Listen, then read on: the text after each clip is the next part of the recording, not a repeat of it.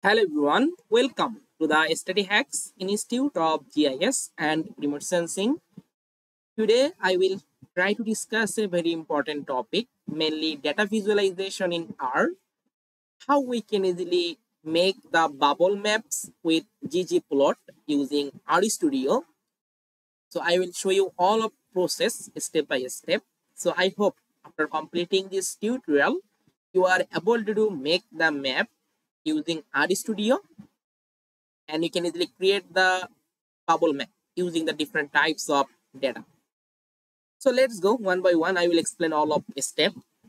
So just open my RStudio code editor. And if you are a beginner in RStudio, then first of all, you try to check my previous tutorial. I already created a lot of tutorial about that. So I also add the playlist staying in the video description. Then I hope you can easily learn it, how we can easily start with that R for data visualization. So here you can see about that. So this map I already created in here. So basically this map I created using this data set. Here you can see in my data set look like that. So in this data set, I have this type of information. So here you can see one column, it show about that city's name. Another column show about that specific latitude and also longitude. And then another column show the hello. Okay, so basically it's my one kind of information. So any kind of information we can easily visualize in RStudio using the bubble map. It can be income, it can be affected people, or any information we can easily visualize in our map. So just we need this type of information, this latitude and longitude. This information must you need. Further, you need about that your city's name as well as also your information. So in this time, in my bubble map, I want to show this type of information. Okay, so this is my data, and this data I want to just convert into CSV file. Okay, so it's an Excel file. Just first of all, you simply convert into CSV. So it's very easy. Just click on the file. Here you can do the save as button and then browse. And further, you can simply you can see about that comma delimited. So this extension simply select and save it. Okay, then it will be saved as a CSV file, and then we can easily work with that CSV file in RStudio. So in the RStudio, first of all, we need to install some packages.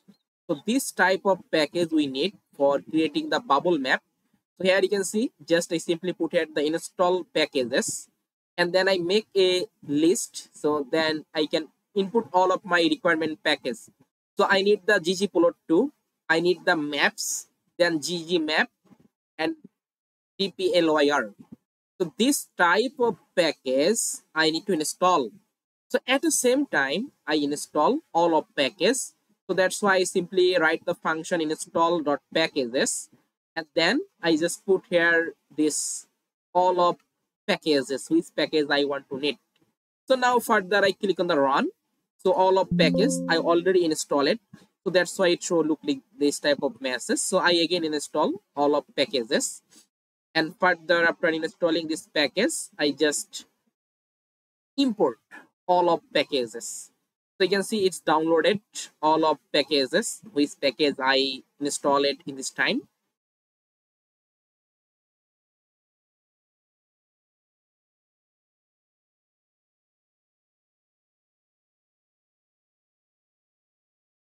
Okay, so after successfully, you can see all of is successfully installed. We can get this type of message successfully unpacked, ggplot, maps, ggmap, dplyr. So all of things is successfully done. So now further I need to import this type of package. For importing, we are just simply use here the library function. Basically, when you want to import any package, we have to use here the library function and then put the package name. So just I simply import the package name ggplot, then import the map package, then import the ggmap package and also dplyr package. I also imported. So after successfully imported all of package, now I just simply read my CSV file. So here you can see, just I put here that this is my CSV file name. Okay, this file name I already set with my directory. So that's why I can simply put the read.csv file. So read.csv. So now it easily read. So just I simply click the run. So you can see it look like that. So now I want to check all of column name. So for that I simply put at the head function and call my dataset variable name. So data, just I click the run. So now I can get all of you can see information in my table. So city, latitude column, longitude column, and value column. Okay. So here's I can get from my CSV. It show about the same value also in here. So after getting these things, we also need that the map data. Basically, this type of you can see it also show about that boundary. So you can get that USA boundary look like that. So this boundary I collect from the map data function. So for that I simply put here the map data and put the state. So now it automatically show you this type of state of the map data. So just I simply run it. So it also run. You can see we can get that map data. So now this data I want to plot. So basically in this time here you can see I plot the two things. One is that this type of point, okay, as well as also plot this shape file of this boundary. So for that in this time we import the two things. One is the polygon. So basically you can see it's a polygon. Another is the point. So this type of latitude, longitude, point. So for doing these things, we are just put here, you can see ggplot I simply call. In this time from the ggplot, we add the one things is the geom polygon. Okay, so basically it function help you to collect the data from US boundary. We can get it and also define the longitude, latitude for X, Y label, and we make the group. And fill color I put here the white, so that's why you can get this type of white color background. And also you can see this the line color, basically color black. We set that this type of line color show as a black color. Okay, and another layer I also add which come from the latitude, longitude from my data set. So this data set I already do it. So just I simply call the geom point. So basically it's a point, latitude, longitude as a point. So that's why I simply call the data. I collect from the data. In this data, I simply define X and Y. So basically X is that my longitude column and Y is the latitude column. And size, I set the value. Okay, this point size depend on the value.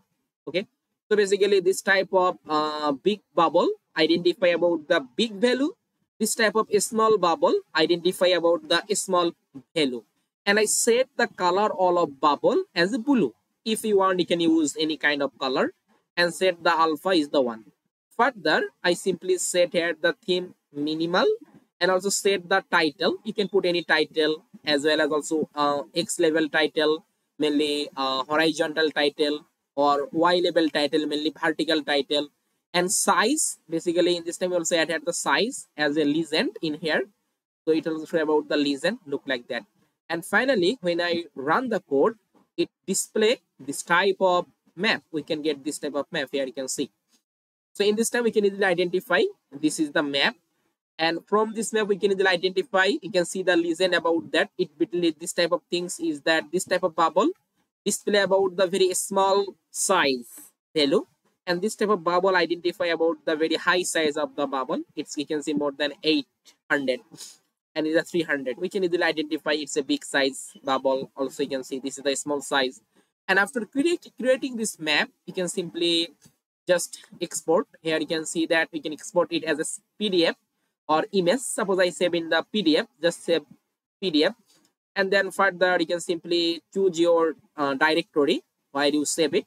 So just I simply save in the desktop and then put on the save button. So now this map is successfully saved as a PDF. So further, you can simply check it from your desktop folder. So just let me open. So here you can see it's create the one kind of PDF file. So let me open that file. Then we can easily get this type of PDF map. Here you can see. Okay. Or if you want, you can also save it as an image. So basically using this technique, you can easily create any kind of bubble map.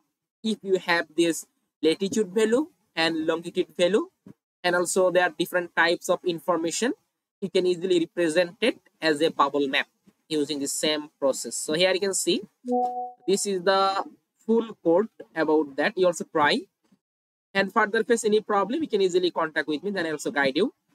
So you'll first of all try. Okay. So today is no more. And the meantime, if you want to join my upcoming online training program, you can easily get all of information from my website in upcoming training. We are also providing some live training program. So basically, when you want to join the live training program, you can get some benefits, such as you can get that lifetime teaching support, as well as you also get that all of practice code. You can get all of material, mainly slide or PDF book or reference book, as well as you also get about that e-certificate after submitting all of assignment. So you can easily check it, all of upcoming date, training date, you can easily check it from our website. And you can simply click on here, then you can get the more information about that upcoming online training program. So when you will start, when it will all of course syllabus, all of course content, you can easily get from here. So I also added this link in the video description. Further, you can check it. And then if you are interested to join the live training program for the different types of GIS or remote sensing analysis, then you can simply contact and then book your seat and join our live training program. Okay, so today is no more. Thank you for watching that. Stay happy, stay safe.